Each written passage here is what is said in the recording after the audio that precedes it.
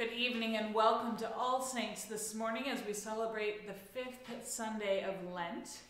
I do have a handful of announcements before we get started today. First, I want to thank everybody who came out yesterday for our work day. We have lots of paint that went on the walls and lots of things that got cleared out and lots of costumes that went through, all sorts of different things. So thank you to all those who were able to join us. This week we have a handful of events coming up. On Monday we'll have Stations of the Cross at 6 p.m. Weather permitting, we'll be outside. It depends on how soggy the ground is. On Tuesday at 7 p.m. we will hold Triduum 101 via Zoom. So if you want to learn a little bit more about the Maundy, Thursday, Good Friday, Holy Saturday combo, please join us for that. On Saturday will be our next food pantry, mobile food pantry, so please consider joining us to help at that event. And then on Sunday, we will have our Palm Sunday service with an option to be here in person. It will also be simultaneously broadcast, but if you would like to come, please sign up online so that we know who is coming and have a sense of how many people. And we look forward to worshiping with you here in this space as well as online at 10:30 on Sunday. We do, for that service and the services that follow, need a lot of people to sign up. We're looking for lay servers and readers and ushers, greeters, that kind of thing. So please make sure that you check that out and fill it out so that we can go ahead and worship safely. The Diocese is starting a new program called Sacred Ground, which is an education program out of the Becoming Beloved Community initiative of the Episcopal Church. There's a lot of information online, so please check out the diocesan website and sign up if you're interested. And then the last thing that I want to let folks know is that unfortunately we had 2 deaths in the parish yesterday. Dorothy Ekstrom, a longtime member, died in the morning, and then Deacon Mary Sue Sturgeon, who served here and throughout the community for 30-some years, died in the afternoon, or the evening. So please keep the Ekstroms and Jet Kauth and all of the families in your hearts and prayers at this time. Amen.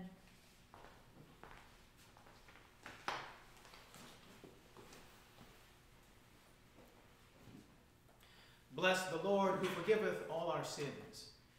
His mercy endureth forever. God spake these words and said, I am the Lord thy God, who brought thee out of the land of Egypt, out of the house of bondage. Thou shalt have none other gods but me. Lord, have mercy upon us, and incline our hearts to keep this law.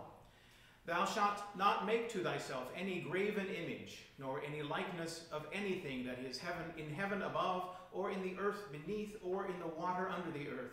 Thou shalt not bow down to them, nor worship them. Lord, have mercy upon us, and incline our hearts to keep this law. Thou shalt not take the name of the Lord thy God in vain. Lord, have mercy upon us, and incline our hearts to keep this law. Remember that thou keep holy the Sabbath day. Lord, have mercy upon us, and incline our hearts to keep this law. Honor thy father and thy mother. Lord, have mercy upon us, and incline our hearts to keep this law. Thou shalt do no murder. Lord, have mercy upon us, and incline our hearts to keep this law. Thou shalt not commit adultery.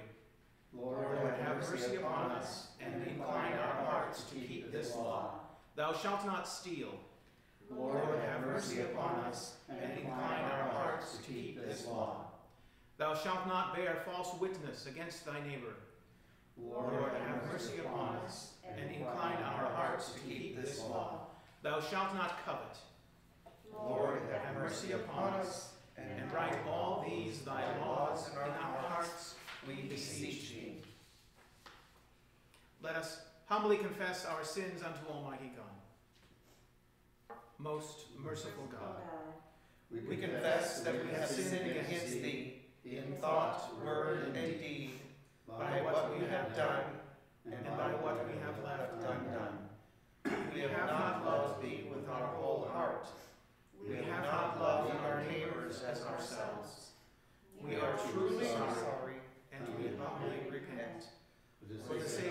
Son, Jesus Christ, have mercy on us and forgive us, that we may delight in thy will and walk in thy ways, to the glory of your name.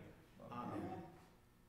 The Almighty and merciful God grant you absolution and remission of all your sins, true repentance, amendment of life, and the grace and consolation of his Holy Spirit. Amen. Lord, have mercy upon us. Christ, have mercy upon us. Lord, have mercy upon us. The Lord be with you. And with thy spirit. Let us pray. O Almighty God, who alone canst order the unruly wills and affections of sinful men, grant unto thy people that they may love the thing which thou commandest, and desire that which thou dost promise, that so, among the sundry and manifold changes of the world, our hearts may surely be fixed where true joys are to be found. Through Jesus Christ our Lord, who liveth and reigneth with thee and the Holy Spirit, one God, now and forever. Amen. A reading from the prophet Jeremiah.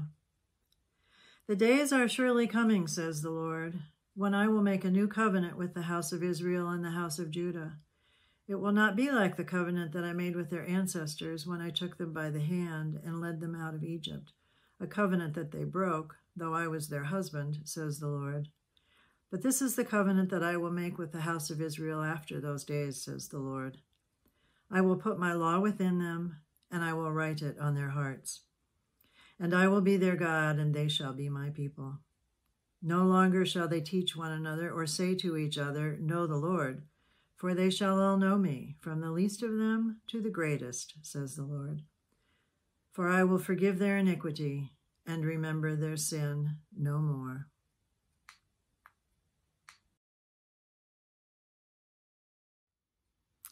A reading from Psalm 51, verses 1 through 13. Have mercy on me, O God, according to your loving kindness. In your great compassion, blot out my offenses. Wash me through and through from my wickedness and cleanse me from my sin. For I know my transgressions and my sin is ever before me.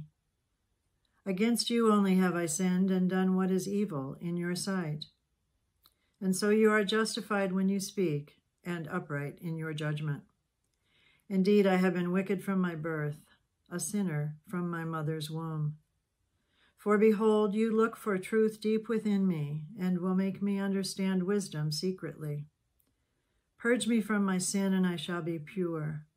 Wash me, and I shall be clean indeed. Make me hear of joy and gladness, that the body you have broken may rejoice. Hide your face from my sins, and blot out all my iniquities. Create in me a clean heart, O God, and renew a right spirit within me. Cast me not away from your presence, and take not your Holy Spirit from me. Give me the joy of your saving help again, and sustain me with your bountiful Spirit.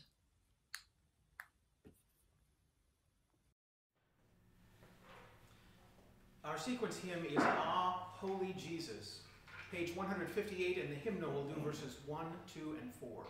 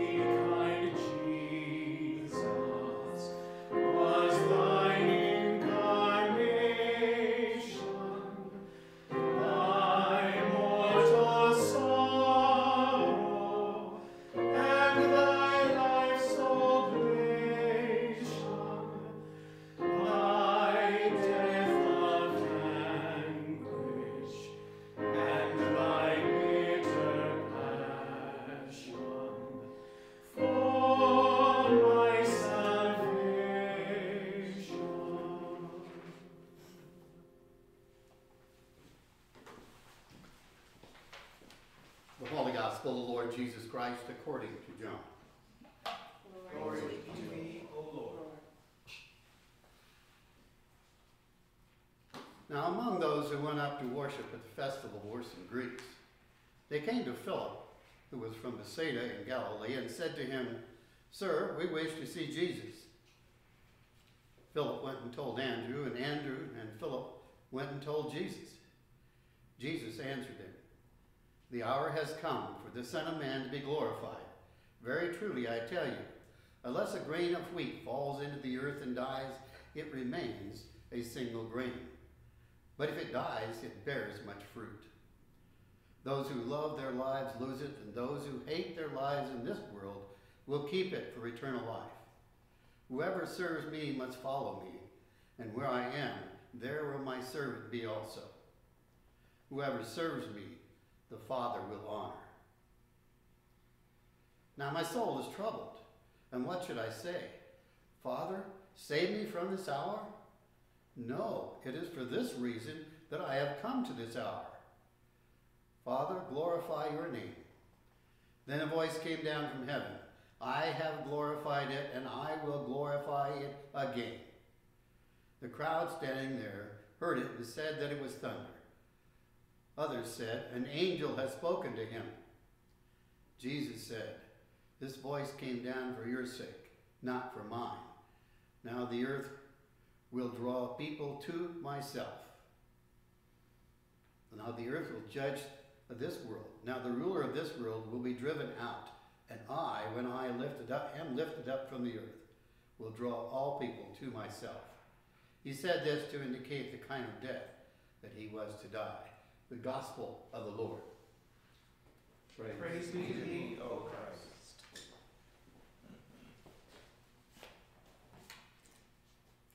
In the name of the Father, and the Son, and the Holy Spirit. Amen. Amen.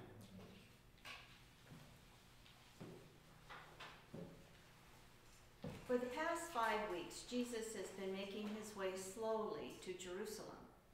As he made his way to the festival, the crowds have been getting bigger and bigger. Lots of people have come to observe the feast days, but even more people have come to witness to the teaching and the miracles of this man called Jesus. On this morning, we hear about the coming of some pilgrims from Greece. According to James Ernst in his commentary on this scripture, the Greeks are like a scouting party of all the people who will be drawn to Jesus when he is lifted up. These are not just casual visitors, and Jesus knows that. When the visitors say they want to see Jesus, they are not particularly saying they want to physically see and touch him.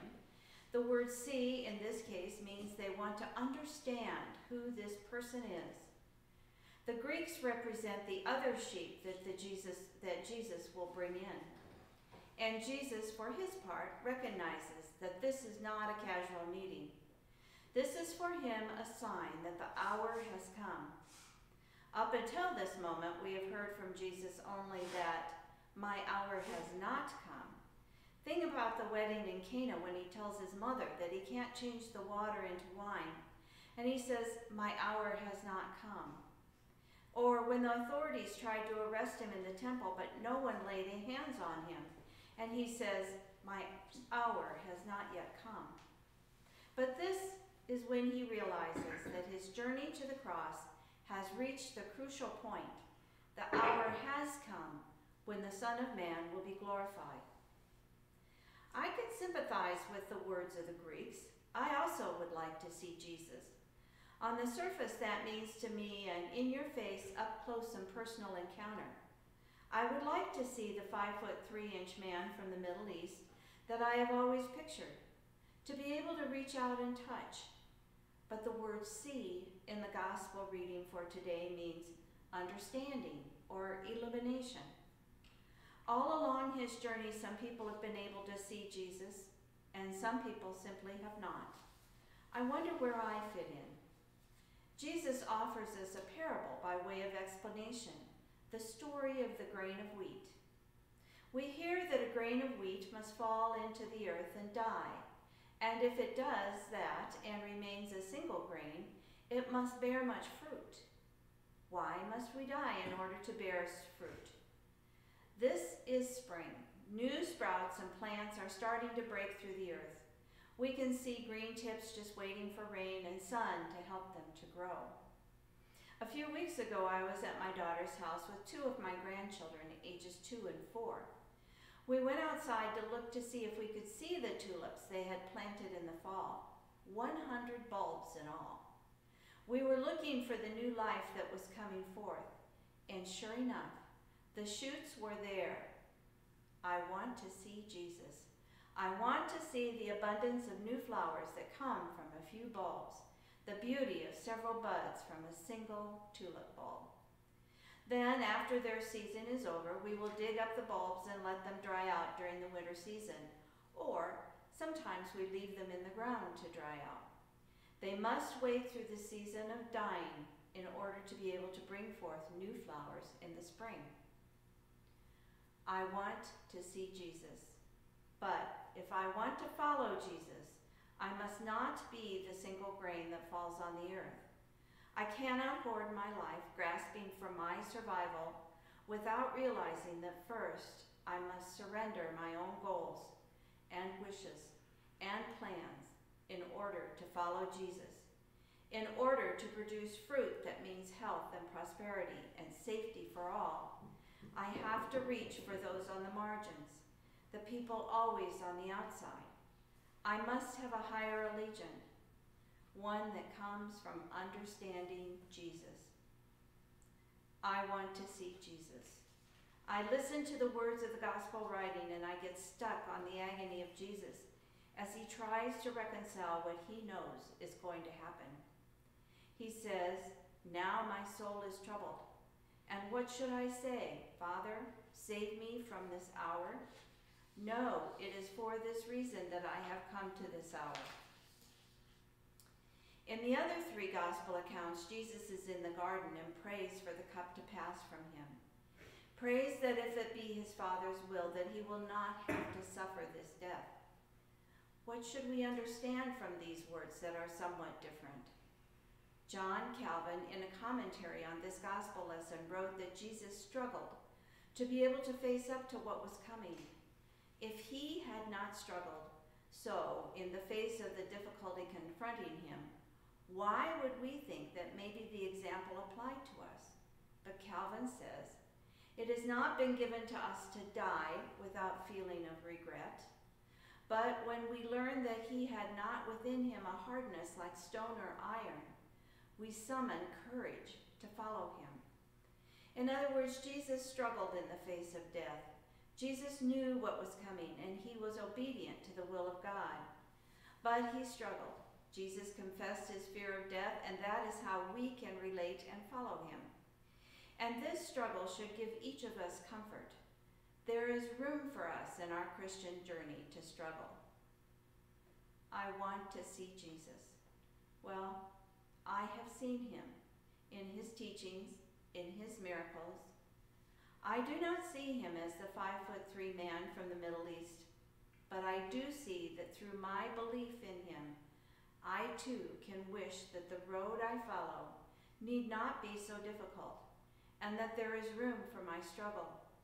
I realize that I need to be the grain that falls on the ground and dies so that I can reach out to the ones on the margins, to those who are powerless, to the outcast. The weeks to come draw us deeper into the Passion. We will be asked to walk with Jesus to the cross. We will consider his agony. We will also experience the joy of the resurrection. In all of this, we must be ready and willing to see Jesus.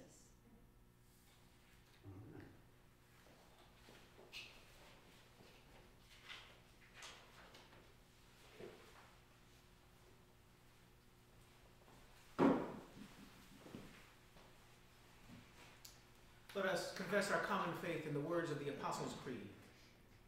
I believe in God, the Father Almighty, maker of heaven and earth, and in Jesus Christ, his only Son, our Lord, who was conceived by the Holy Ghost, born of the Virgin Mary, suffered under Pontius Pilate, was crucified, dead, and buried. He descended into hell. The third day he rose again from the dead. He ascended into heaven, and sitteth on the right hand of God the Father Almighty. From thence he shall come to judge the quick and the dead. I believe in the Holy Ghost, the Holy Catholic Church, the communion of saints, the forgiveness of sins, the resurrection of the body, and life everlasting. Amen.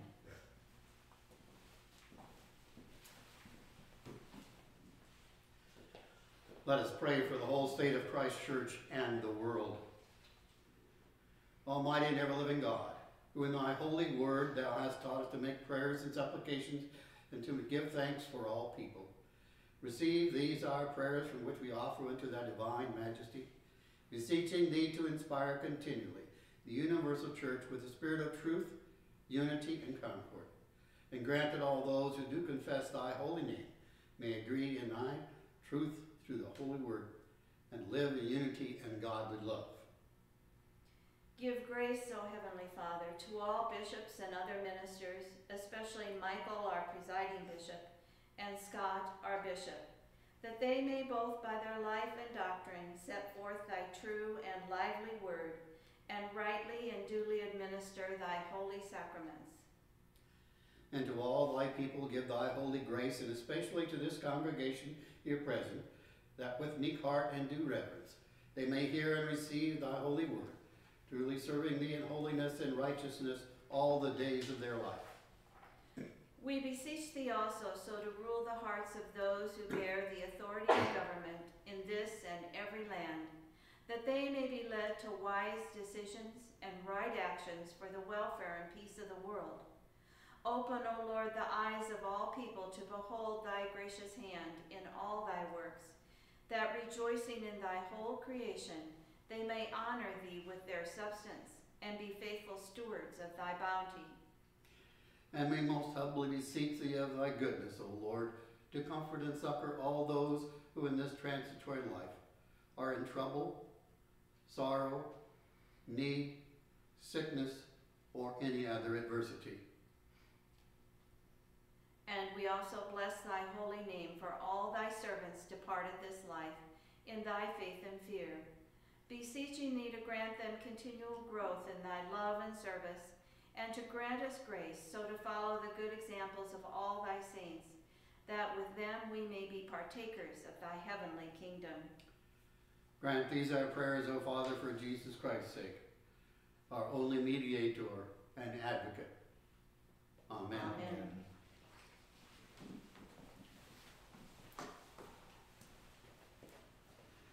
Our closing hymn is In the Cross of Christ I Glory, page 441 in the hymnal. We'll sing verses 1 through 4.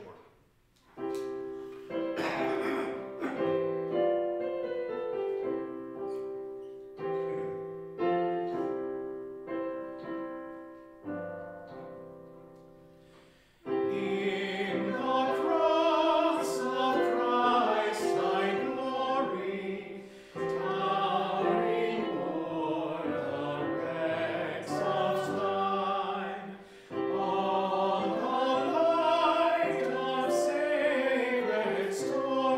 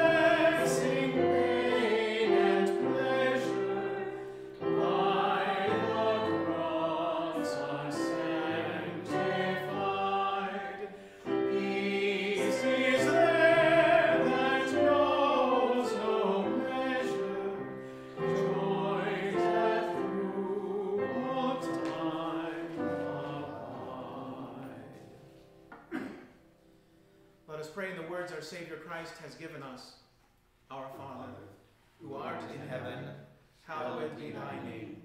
Thy kingdom come, thy will be done, on earth as it is in heaven. Give us this day our daily bread, and forgive us our trespasses, as we forgive those who trespass against us. And lead us not into temptation, but deliver us from evil. For thine is the kingdom, and the power, and the glory, forever and ever. Amen. The peace of God, which passes all understanding, keep your hearts and minds in the knowledge and love of God and of his Son, Jesus Christ our Lord. And the blessing of God Almighty, the Father, Son, and Holy Spirit be amongst you and remain with you always. Amen. We adore you, O Christ, and we bless you. Because by your holy cross you have redeemed the world. May the souls of the departed rest in peace. May the light perpetual shine upon them. Amen. Go in peace to love and serve the Lord. Thanks be to God.